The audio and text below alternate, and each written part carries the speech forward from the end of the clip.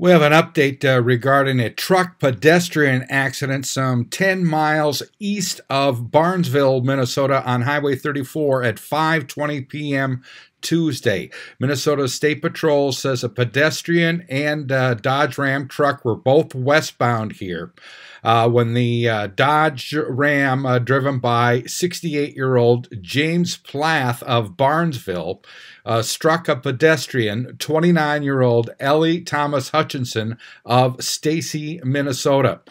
Hutchinson was taken to the Barnsville hospital with life-threatening injuries via life flight. No further word on her condition. The patrol says alcohol was not a factor in the crash. The driver of the truck, Plath of Barnsville, was not injured. I'm Neil Carlson reporting for iNewZ.TV.